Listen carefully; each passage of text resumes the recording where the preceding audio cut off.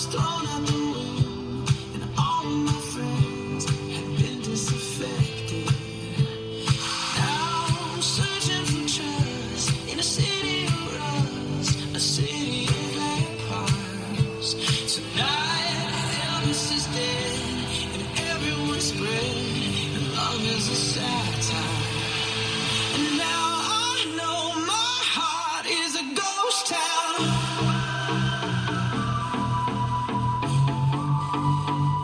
My heart is a ghost town.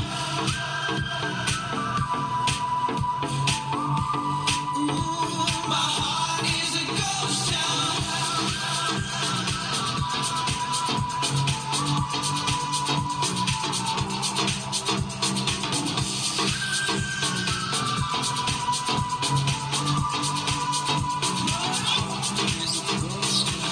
There's no one left in the walls, I'm gunslinging. Don't give a damn if I go down, down, down.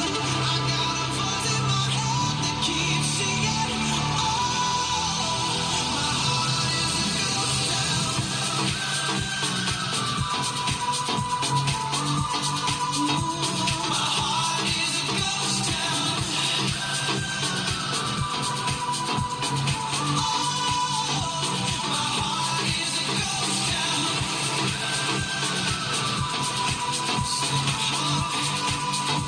My heart is a ghost town.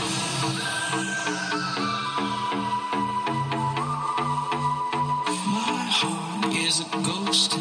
It's this week's number 19 on the Kia Top 40 essay with iTunes from Adam Lambert. That is Ghost Town. It's the first single off his upcoming third studio album to be released in June of this year. The original High, the name of the album. Adam Lambert also revealing this week that he freaked out a little upon discovering he was on his laptop in Mexico having a bit of holiday. The single was already done and dusted. The album well on its way. It had already been decided that was going to be the first single from that album.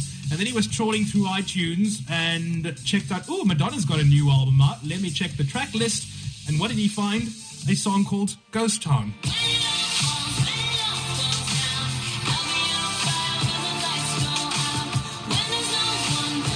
And speaking this week, he said, my reaction was so complicated because I think I texted my management like, did you see this? Did you see this? What are we going to do? And then he said, you know, it's fine because the songs are so different. Hers is like a post-apocalyptic love song, according to Adam, mid-tempo, and mine's like an existential dance goth rave thing. So yes, completely different songs and no need to panic, really.